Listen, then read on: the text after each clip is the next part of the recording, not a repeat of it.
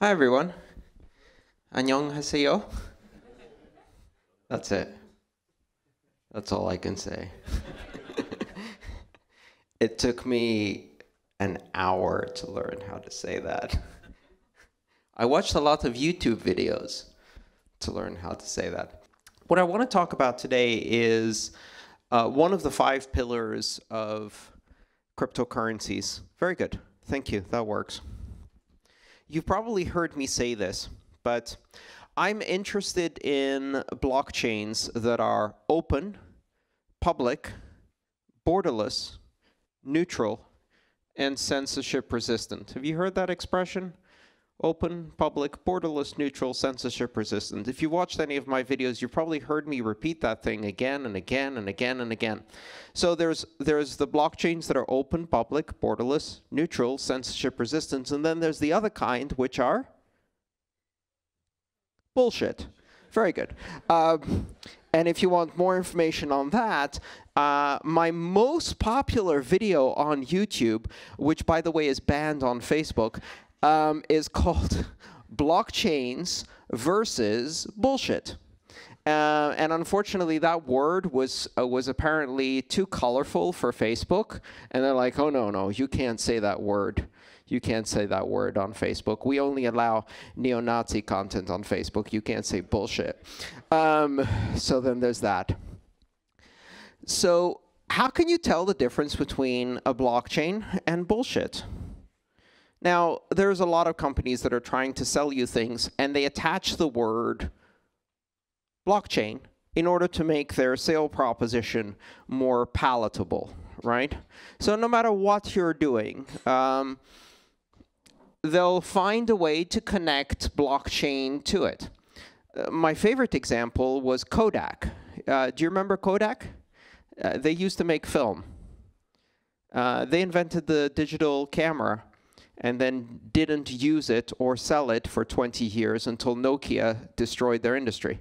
And in 2017, they launched a blockchain project. So you can attach anything to blockchain. Let's try it. I say a word, and you say blockchain, right? OK, very good. Asparagus. See? If we keep doing this, people will start throwing money at you. Bus. Healthcare. Supply chain. Yeah, see? It's very good, right? Already, we've created 4 startups that Google would probably fund. After all, this is called Google for Startups, this space, which is a funny name because I don't know what Google does with startups. Do they swallow them? Is that the idea? So yes, so the idea here is that you need to be able to understand what's important and what's not important in this space. Because there's so much money flowing in this space, because there's so much opportunity, there are also a lot of sharks, right? So in the business world, just like sharks can smell blood from kilometers away, in the business world, MBAs can smell VC money from kilometers away. And so if you put some VC money in the room, they're going to show up and they're going to start attaching the word blockchain to things and trying to get funding. We need to understand what's important and what's not important in this space. So how do we do that? I set up these criteria, these ideas of what's important about the Bitcoin blockchain, why it all started with the Bitcoin blockchain, and what made it important, and how you can tell if something really needs a blockchain or doesn't. And what the characteristics of a blockchain are, in my opinion, that it is open, it is public, it is borderless, it is neutral, and it is censorship-resistant. Let's talk about each one of those. Open means that anyone can access it, anyone can participate in it without authorization, without vetting, without anybody checking ID or national card or ethnic origin or anything like that. Simply open.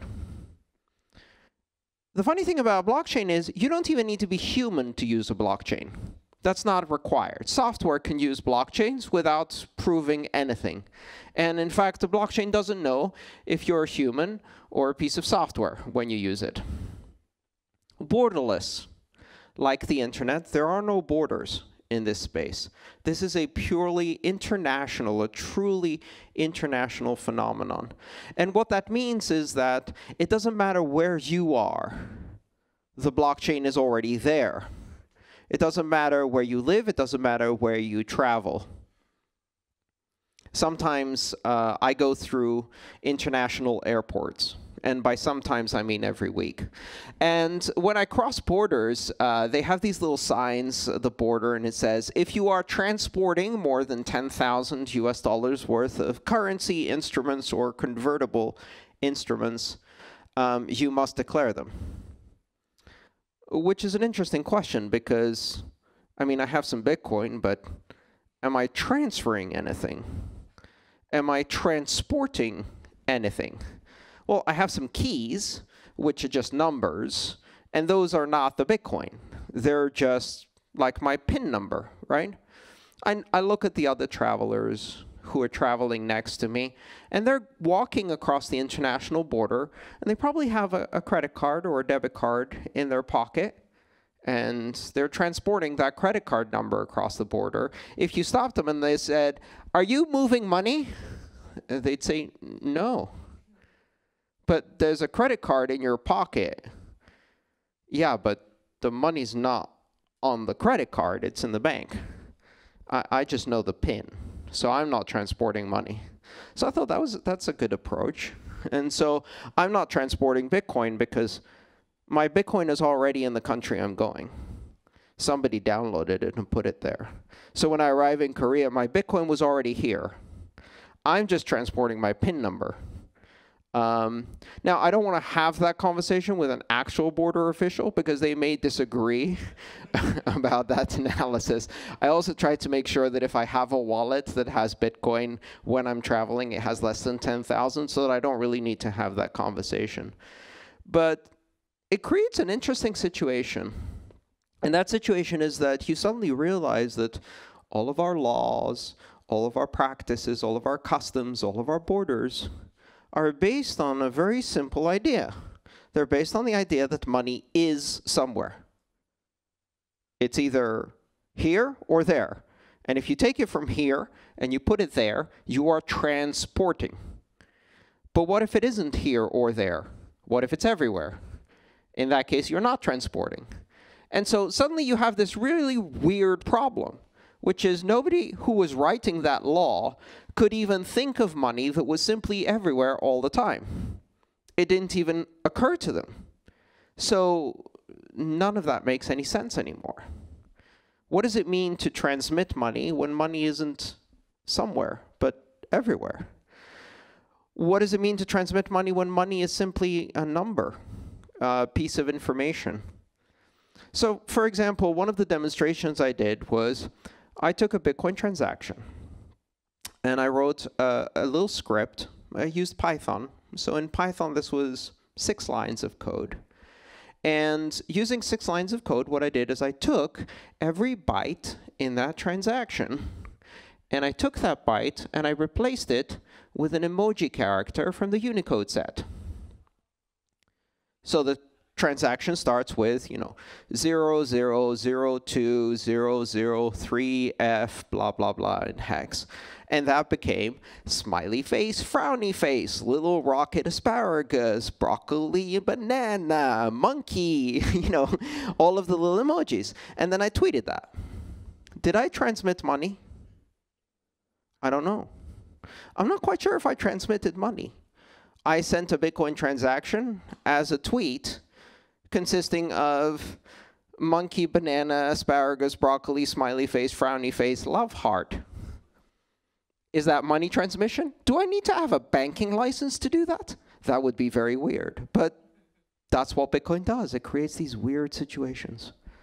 Borderless. It means a lot more than you think of when you start realizing that money has become information that has no physical form, that has no physical presence, and does not exist in any place. It is not a thing of place. It is a thing of the mind. Okay. Neutral. What does neutral mean? If you operate a business and you want to transmit money across borders, you start having interesting conversations.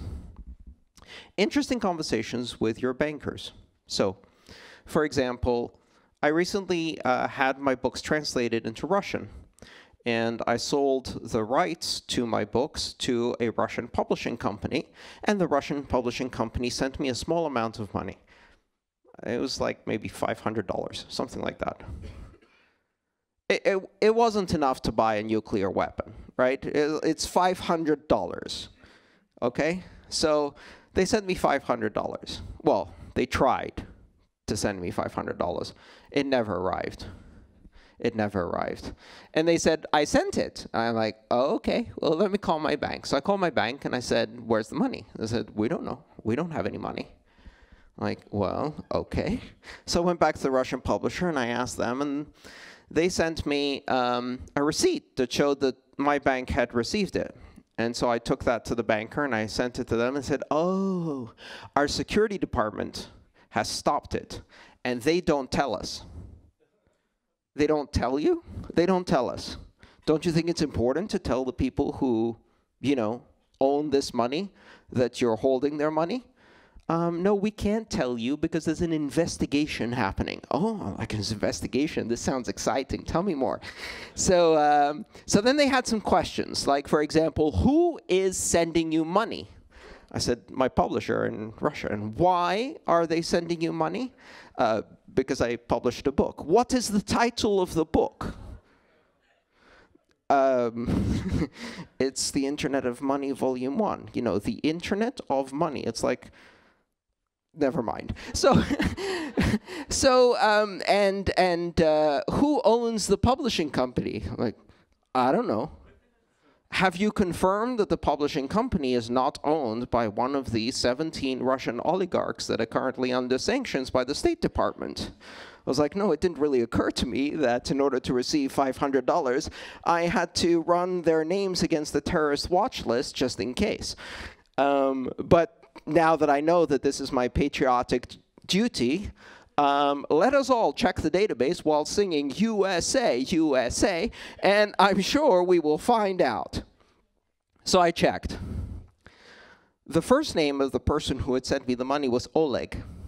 And they said, Oleg is a name that's listed on our list. I'm like, Oleg is like the 4th most common name in Russia. That's like me receiving money from someone in South America called Pablo.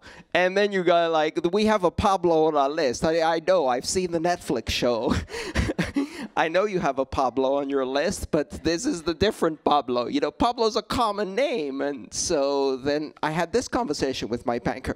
Throughout this entire time, I'm having this conversation. I'm thinking, I've read this in a book.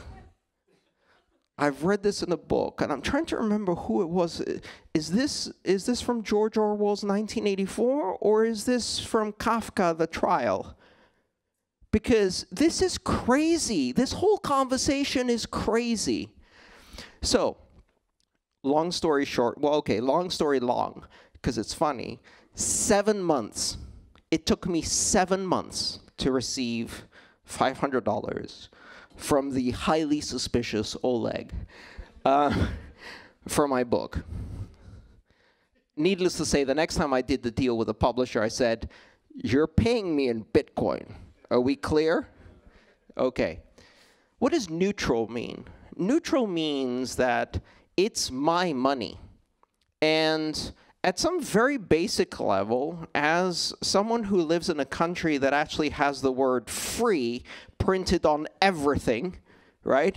I would like to be able to say to the people at my bank, it's none of your fucking business why I'm receiving $500. It's my money, right?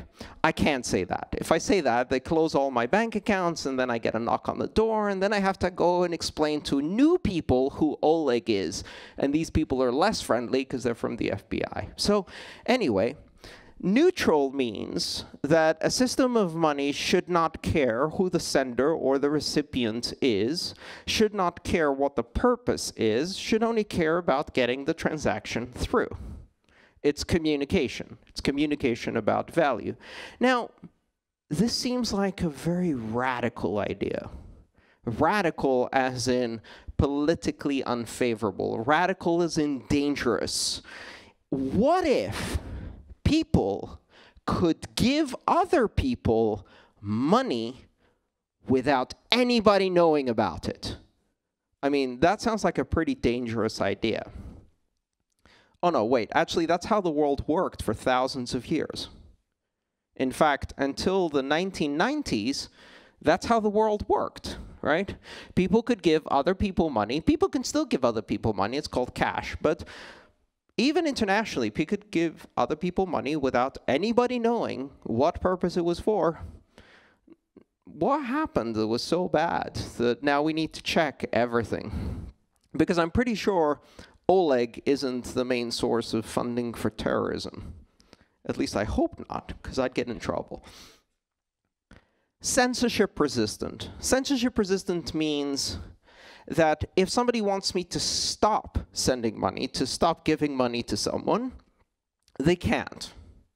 And the reason they can't stop me is because this is a system of speech. Because money is communication. And because whether others believe that I have a human right to speak, a human right to associate, a human right to express myself, a human right to support the political causes, associations, organizations that I choose to, is their problem. Because I have those human rights. I didn't ask for them. They weren't given to me or granted. I have them. There's a hint in the actual sentence. Human right starts with the most important qualifying word, which is how I got them, by being human. That's it. That's the requirement. Are any other humans here? You all have them. Great. Congratulations. So the idea here is that money as a system of communication is, like any system of communication, part of human rights. Now, there's a lot of governments who disagree with that idea, right? There's a lot of governments who used to disagree with the idea of separating church and state. There's a lot of governments who used to disagree with the idea of people voting, especially women. They disagreed with that idea too. There's a lot of governments that disagreed with a lot of ideas that we've now changed because we know better. So maybe, hopefully, in 30 years, 40 years, 50 years, we will come to an understanding that there's a reason why we separate church and state. And for exactly the same reason, we should probably separate money and state. Because if money has a purpose of commerce, and you turn it into a system of policing, or a system of military control, or a system of war, one of the things that happens is it stops working as money. And that's a problem. Because if you start destroying your economy in order to do law enforcement, or you start destroying your economy in order to do war, well, you destroyed your economy. So there's that. But there's a bigger problem. The problem is that if you give other people control over where you can and cannot spend money, those other people may decide that you shouldn't be spending money financing, I don't know, their political opposition, the other party, or anything else that you might be funding. And pretty soon, that kind of power turns into corruption. Turns out that's why we separated church and state in most civilized countries, because they corrupt each other. And if you take the banks and the government and you bring them a bit too close together, they start getting very corrupt. Very, very corrupt, right? The banks corrupt the government corrupts the banks, and then they all destroy the economy together. So out of these crazy radical ideas, you know, we call them the ideas of the Enlightenment, classical liberalism, human rights, ideas like this, came this crazy idea that we could do it with money. And we now have this system that is open, borderless, neutral, censorship-resistant, and public.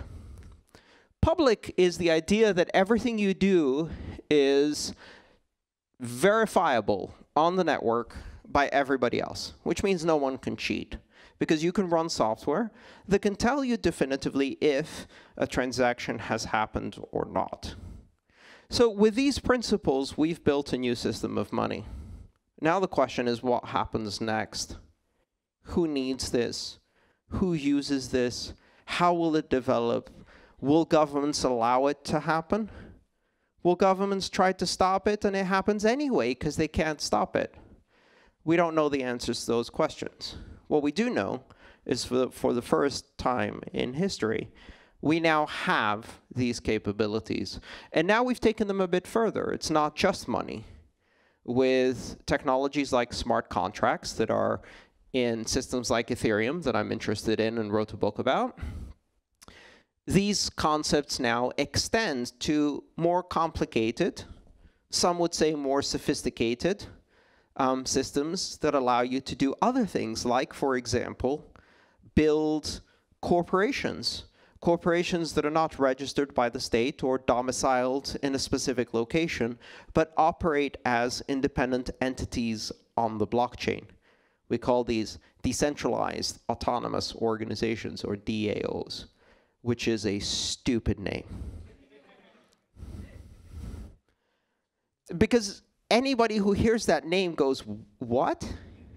It doesn't really tell you what this thing is. It's kind of like a cross between an association, like this meetup, a corporation, like any company you know. I believe here you call them table. Is that what they're called? Table? Yes. I can't pronounce it, but I know what it is. Yeah. So any range from your local neighborhood association all the way to the most powerful company / family that exists in your country, you can express any of those things as a network-based entity that exists outside of borders.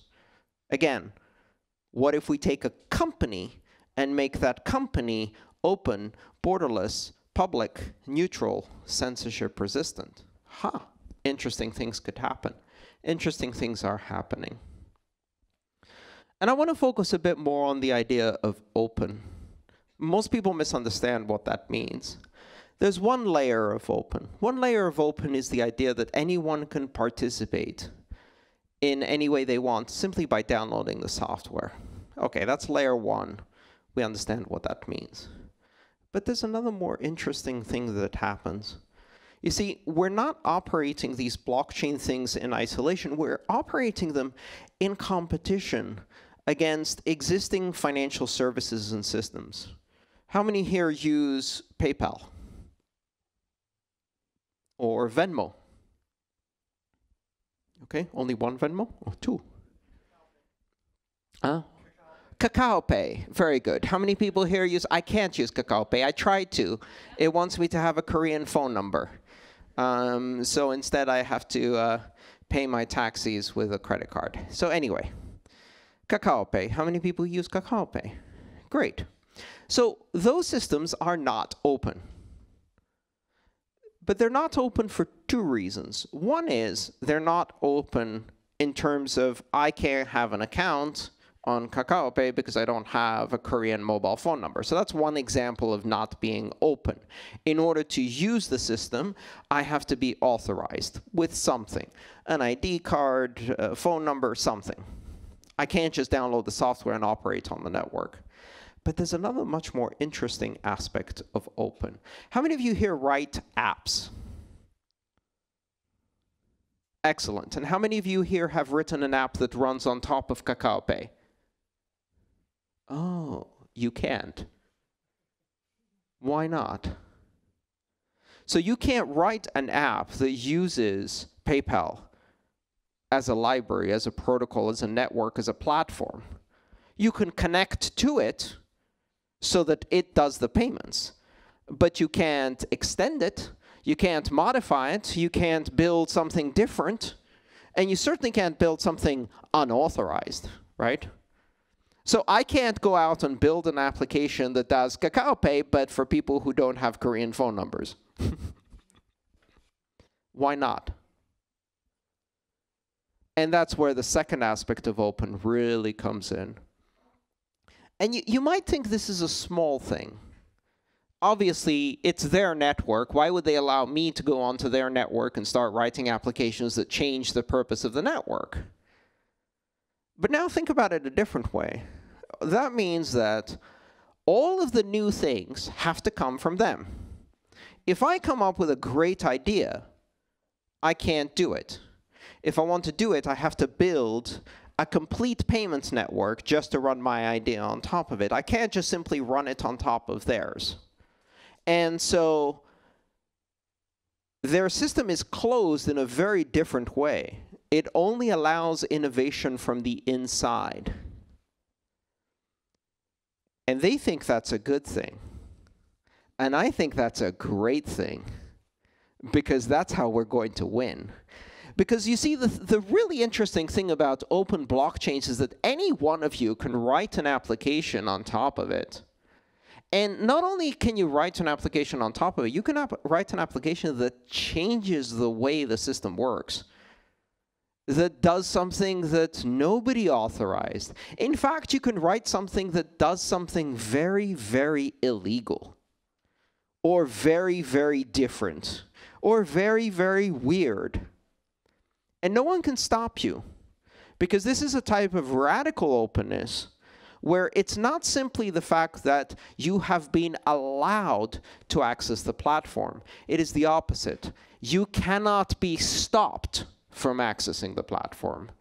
It's not just open, it is unclosable. Does that make any sense? This is a really radical idea, and what it does is, it means you can write an application connected to this network and make it do things nobody had considered before. And you don't need to have too many users. You only need to find one other person who wants to run that application, and between the two of you, you can run that application. So you have innovation for a market of 1 or 2. And then you can do something even more radical. You can take your application and make it open. And now somebody who's building something else can build it on top of the blockchain or on top of your application, or both, and then they can make their application open. And then somebody else comes along and makes their application open. And now everybody is building on top of everybody else's idea without asking for anyone's permission. And what happens then is really astonishing, because we've seen it once before. This is the internet. This is what happened with the internet. What happened with the internet wasn't that we had some great companies that made some great platforms. What happened with the internet was that you didn't need anybody's permission to launch an application. And so you could launch one and then let other people use it to launch another and another and another. And it created this tsunami of innovation that completely overwhelmed all of the possible competitors, so they couldn't compete. And this is going to happen to banking. They cannot compete against that, because there's no way you can do inside a company the amount of innovation of the entire world put together, all operating to serve their own special purpose without asking for anybody's permission. This is a really important point. And it's the reason why people don't understand at first the difference between PayPal, Venmo, Kakao Pay, and Bitcoin. They're like, so it's an app on your phone, and you can read a QR code and make a pay. So what? I can do that with, I've been able to do that with PayPal since 1995. So what? And that's where they're missing the point. It's not an app. It's a platform. It's an open platform. A radically open, borderless, public, neutral, censorship-resistant platform. Thank you.